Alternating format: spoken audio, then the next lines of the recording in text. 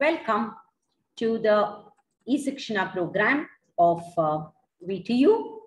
And in this course, we would be dealing with the third module of the course on transmission and distribution. So in this session, I would be dealing with the performance analysis of short transmission lines. So in the previous session, I had discussed about the classification of lines into short, medium, and long. So one is from the length of the line, of course, that is the names themselves are indicative. The other is also from a modeling perspective. So we can just say a short line model is one where we do not model the capacitance of the line. The capacitance of the line is not modeled. Clear? So we will see in this class how do we obtain the generalized circuit constants for such models, and how do we get the efficiency and regulation, etc. So amongst the line models, this is the simplest model. This is the simplest model. So let us see what it is. Now, let me just take the pen.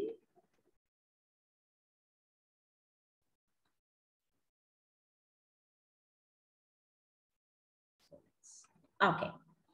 So this is the short circuit model. Sorry, again, it's short line model. So here R is the lumped resistance of the line and X is the lumped reactance of the line. So I told you that for a transmission line, we specify the resistance and reactance per kilometer. So if you multiply it by the length of the line, you get the value, the lumped value of R and the lumped value of X. So this is the simplest model where the line is simply modeled as a series impedance, The capacitance is a shunt between the line and the ground. We neglect that. This is called as the short line model, right? So now let me draw the phasor diagram for this. Now, one thing I have noticed is whenever students draw the phasor diagram, many a time they try to memorize it. Like, you know, how to, you try to get a picture of the phasor diagram and memorize. Whereas if you do it systematically, it is much easier to draw by yourself. You don't have to memorize everything. Clear? So now I have drawn the phasor diagram. I'll tell you how to draw it, right? So in all these diagrams, whenever you draw any phasor diagram, you should start off with the reference. Which is the reference phasor you want to consider? Clear? So now here, let us start with the receiving end voltage. So I will start with my receiving end voltage as the reference vector. So what do? I'm just telling you the step-by-step procedure to draw the phasor diagram. So what do? You draw OA. This is it. That is the magnitude of OA is the magnitude of the receiving end phasor. Receiving end voltage phasor. You can take whatever scale you want, right? Next. So once I draw VR, what is the next thing I know? The current. So what is the receiving end current? The receiving end current is determined by the load. So the load may be specified as simply RL, RX, or it may be given your power output of the load with the power factor may be given, or the kVA and the power factor may be given. Clear? So whatever is the data given, you can find out what is the power factor of the load. Remember one thing, that most of the loads are inductive in nature. Your motors and your lighting loads, they're all inductive in nature. And many of the heating loads, geysers, furnaces, etc., they would all be resistive in nature. So let us assume now it's a reactive load, inductive reactive load. And so next you draw the phasor IR. Okay, the phasor IR at an angle phi r, which is determined by the power factor of the load, right? So you draw VR and IR. Now, the next thing after that you have to do is you have to go backwards. So I have taken the receiving end voltage as the reference. So I have to keep going back and seeing what are all the voltage drops I would encounter till I reach the sending end. So now if you see this IR and IS are the same here. Clear? So your sending end current also would be the same. This is also the sending end current because there is no shunt path. The sending end current and receiving end current are identical. So what are all the drops I have? I have a drop here, right? And a drop in the resistor and a drop in the inductor. Okay. Now, what's the current flowing through this R and X? It is IR. Now, how does the drop across a resistor, what is the nature of the drop across a resistor? It is in phase with the current flowing through it, right? The drop across any resistor is in phase with the current flowing through it. So, and what is the drop magnitude? It's equal to IR into R, right? So I know the drop across the resistor. It will be in phase with IR. That means parallel to it. So next, draw a vector from VR. Why from the tip of VR? Because the sending end voltage is equal to the receiving end voltage plus the drop in the resistor and the drop in the reactor. This reactance X is due to the inductance of the line. So I have the receiving end voltage. Now to this, I have to add the drop across the resistor. So you see, and what should be the direction of it? What should be the phasor location? Parallel to IR. So you see, I have added a phasor parallel to IR. And the magnitude of the phasor is IR into R. Right? Next, what should I do? To this, I have to add the drop across the reactance. So what is the drop across the reactance? IR into X. And what is its angle? Its angle leads IR by 90 degrees. Its angle leads IR by 90 degrees. So here I have drawn this. See, I have drawn this leading IR by 90 degrees. This is the phasor direction of IR, along which I also have drawn the drop across the resistor, now leading it by 90 degrees, because in an inductor, you know the voltage drop lags the current through the inductor. I have IR into X. Now you simple, you have VS. VS is VR plus IR into R plus IR into X.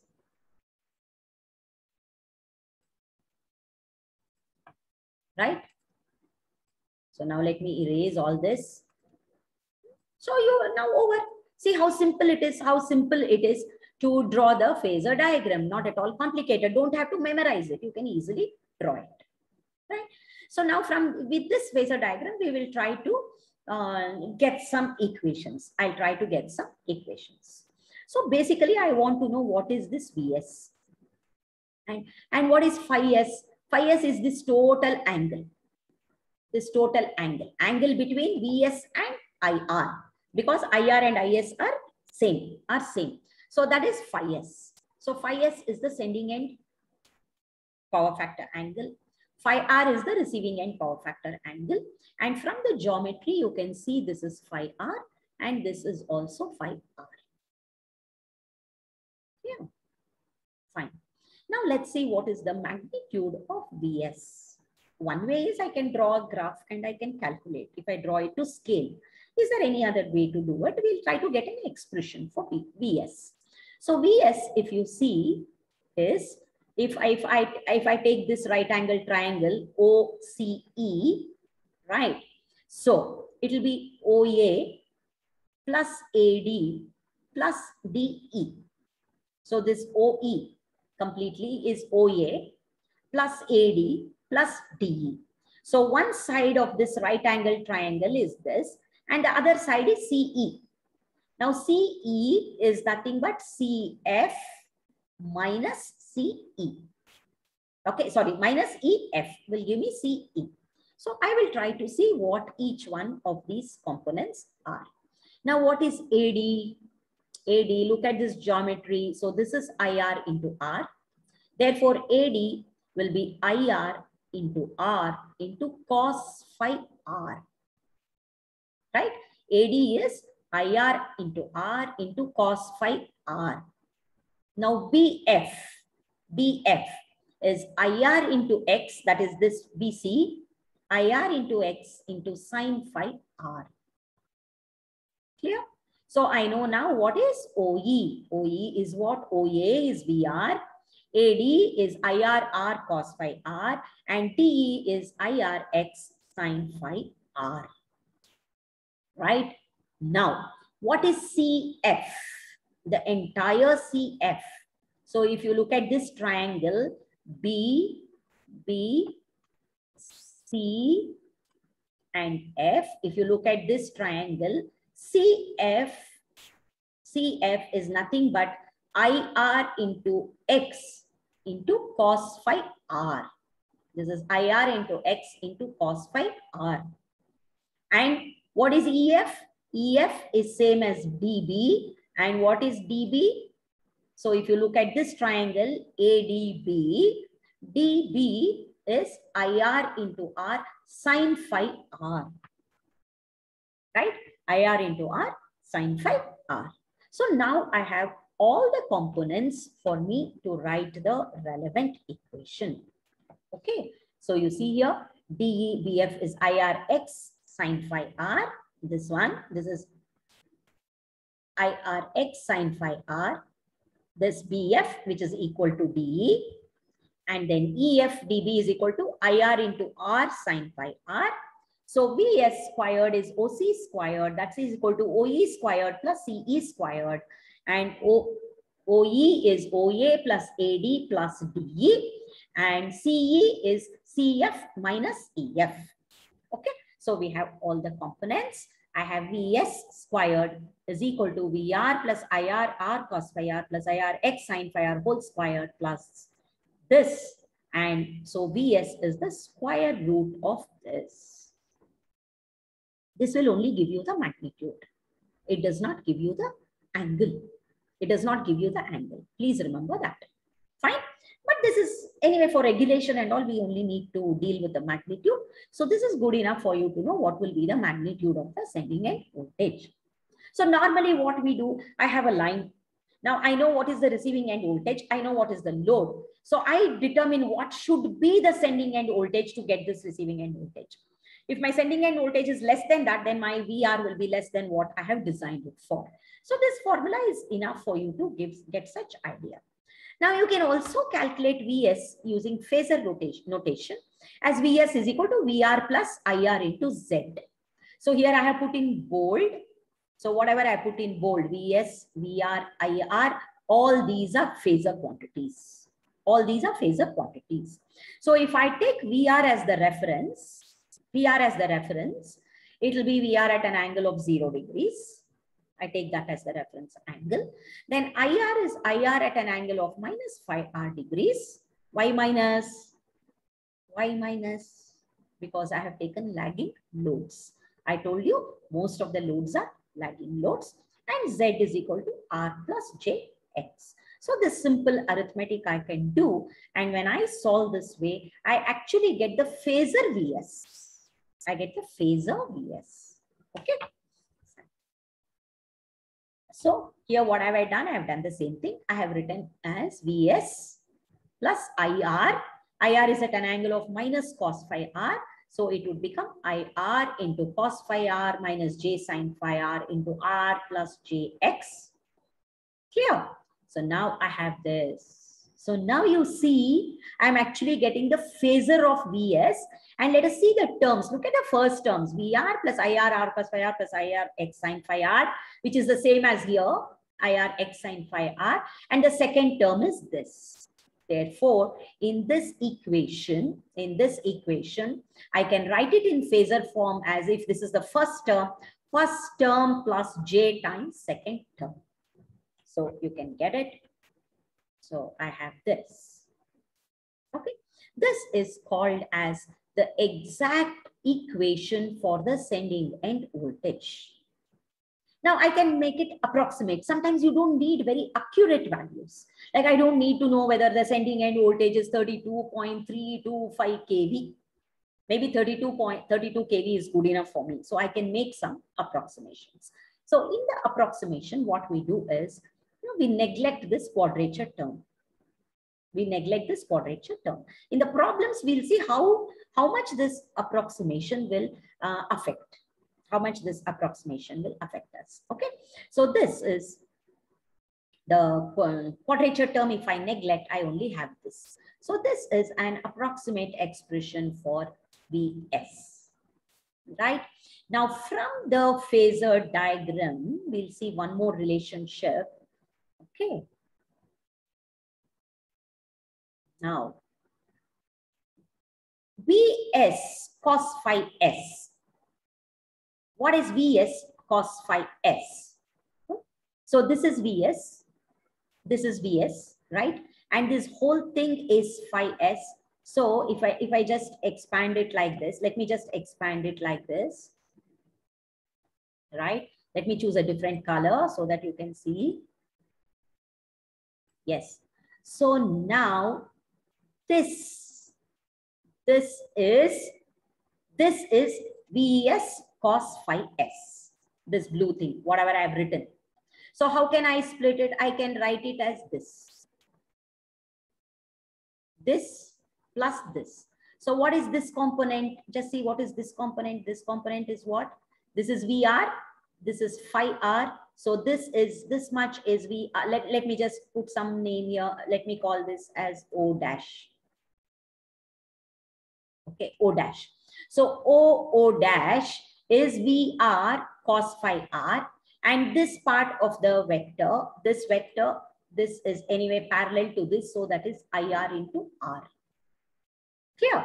Why I'm doing this, you will see shortly. I can get one more nice expression, relationship between the magnitudes of Vs and Vr. So I have Vs cos phi s is equal to Vr cos phi r plus IR into R. Right? Magnitudes. All these are magnitudes. Vs, Vr are all magnitudes, not phasor quantities.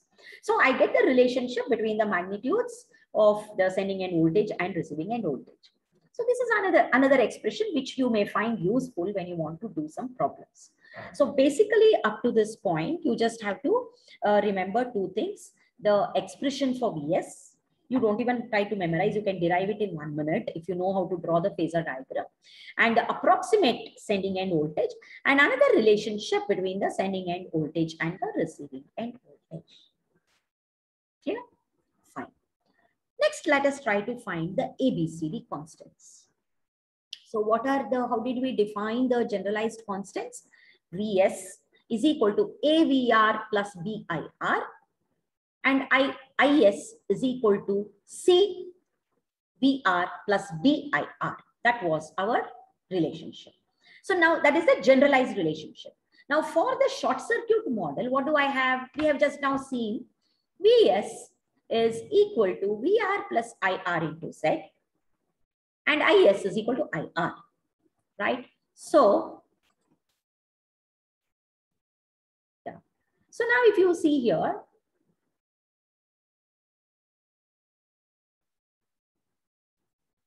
yes, if you see here, Vs is AVR, so A is 1, right? Plus B is IR, so B is Z. So Vs is AVR plus BIR, so B is Z. Next, Is is equal to IR. So Is is equal to CVR. VR, it doesn't depend on VR. So C is 0 and IR into D. So D is 1, right? So now you can check A is equal to D for the ABCD constants, and AD minus BC is equal to 1. So this, what we have seen, this is the generalized circuit constant for a short line model. For a short line model. Clear? Good. Now, let us see here. Percentage regulation, we have defined it as Vs minus Vr by Vr into 100. So if I take the approximate model, if I look at this approximate model, just see here, if you see this model, Vs minus Vr is equal to IR into R cos phi R plus IR x sin phi R. So I know what is the voltage drop, approximate, right? So I can approximately write the regulation as IR into R cos phi R. That is, this is Vs minus Vr divided by Vr into 100. This is for lagging loads, which is the case most often. Okay. And if the load is leading, then this plus becomes a minus. So I have IR into R cos phi R minus IR into X sin phi R by VR into 100. So this is for leading loads. Clear? So I have the regulation for lagging loads and leading loads. Now you have the entire short circuit, so short transmission line model. So first I have the expression for the sending end voltage. I have the ABCD constants. You know the phasor diagram and you know the expression for regulation, and you can find the efficiency because I know the power. I know VR, I know IR, I know VS, I know IS, cos phi R, cos phi S. So from that I can calculate the power and calculate the efficiency also. Clear? So for any of the models, whether it is the short line or medium line model, you need to know all these things. The model, that is the circuit, and from the circuit you get the phasor diagram. From the phasor diagram, you derive the expression for Vs, and you also obtain the ABCD parameters. And once you know the ABCD parameters, you can calculate the transmission line efficiency and regulation. This is the step-by-step thing we develop. Now, can you have a zero regulation? Yes, I can have. Zero regulation means what? When the sending end voltage is equal to the receiving end voltage, right? So when can it be? Obviously, it cannot be here because I have a positive value on top, so it can never be zero. Whereas with leading load, right, the numerator can be zero because I have a minus sign here. When is this zero? When IR into R cos phi R obviously is equal to IR into X sin phi R. When these two terms are equal, the numerator becomes zero, and I get the regulation as zero. So from this, I can write tan phi R is R by X. So what does this mean? At a receiving end power factor given by tan phi R equal to R by X, and that phi R should be leading. It's only for a leading load. The regulation is zero. Means regulation is zero means the input voltage will be equal to the output voltage. The sending end voltage will be equal to the receiving end voltage. Clear? Now let's see whether I can get something on tan phi R. Something R by X. Does it look familiar to you? Now Z is equal to what? R plus JX. So what is the angle theta of Z? Tan inverse of X by R. So whenever you have an impedance R plus JX, you know the impedance angle is equal to tan inverse of X by R. So the impedance angle is tan theta is X by R, and the power factor angle at which the regulation becomes zero is given by tan phi R is equal to R by X. So from these two, I can write the relationship phi R is equal to pi minus theta. So at this particular angle, phi R equal to pi minus theta, the regulation when it is leading will become zero. Okay, we have derived that relationship. Now, how do I calculate the efficiency? Simple. Efficiency, you know, is output power by input power into 100. And that's also equal to output power by input power plus losses into 100. Right? Sorry, output power by output power plus losses into 100, because output power plus losses is input power. Or rather, you can say the input power goes to deliver the output and the losses. And how can you calculate the output power? In terms, in single phase, it is simply VR, IR, cos phi R. And input power is VS, IS, cos phi S. And for three phase, root 3 VRL, IRL, cos phi R. And input power is root 3 VSL, ISL, cos phi S. These are line voltages. If you take phase voltages, then it would again be 3 times VR, IR, cos phi R. We have already seen this in the previous session. I hope now it is clear. So the short line model is the simplest model for the transmission line. Now let's take one example in this session, and we'll see some more in the subsequent sessions. Okay, so a single phase line delivers a power of 100 kilowatts at 6.6 kV, 0.9 pf lag. Copper conductors with resistivity of 1.725 into 10 to the power of minus 6 ohms centimeter and area of cross section 0.8 centimeter square are used. The transmission efficiency is 95%, means determine the length of the line. So the first thing when you do these problems is you should know how to interpret the data. So I'm saying a single phase line delivers 100 kilowatts. That means it is the receiving end power at 6.6 kV, receiving end voltage, 0.9 pf lag. If that lag is omitted also, then you understand that it is lag. Unless otherwise mentioned, the load is always lagging load, inductive load. Clear? Now your conductor resistivity and cross section will be in centimeters squared. It will be, so the units are different. So be very careful when you use the units. On one side, I have kilovolts, kilowatts, and you may have kilometers for the length of the line. And when it comes to the conductor, you might have the resistivity, etc., in terms of centimeters squared. Let us see, very simple. Or it is basically network theory, nothing extraordinary about transmission and distribution. So first you write what all data you know, right? I know PR, okay? So I know the receiving end power is 100 kilowatts and it is single phase. So what is IR?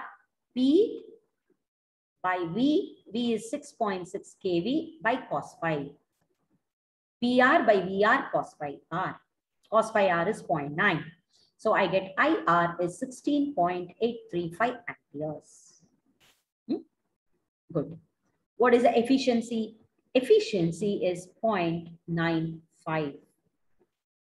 So what is PS? What is efficiency? Efficiency is output power by input power. So I can find out the input power because I know the efficiency. Remember here, when you use power, you should use kilowatts. The efficiency is for kilowatts, not kVA.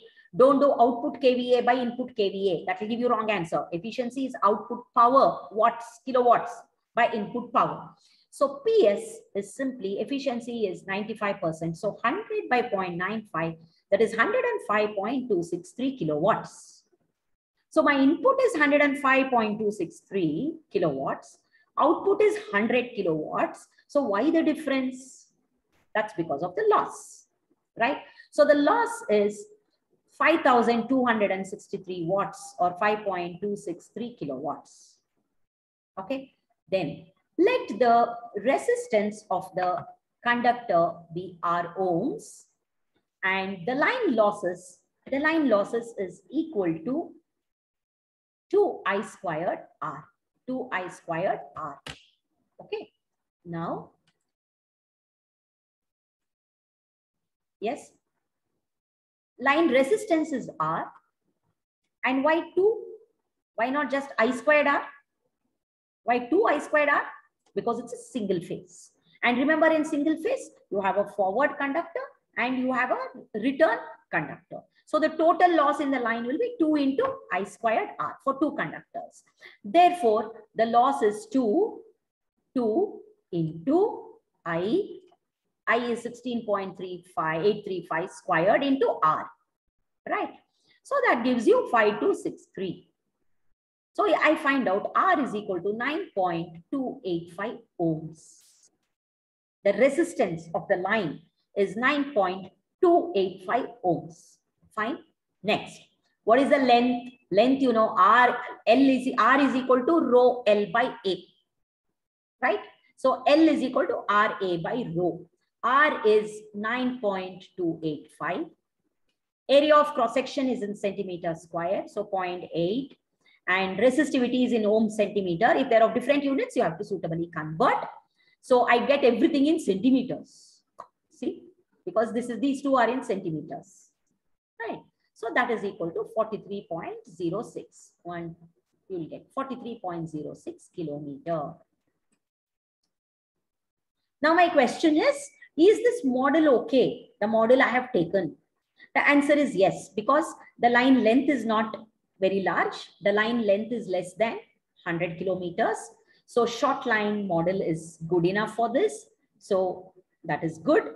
And next, it is 6.6 kV. So the voltage is also less than 20 kilovolts. So I can use the short line model.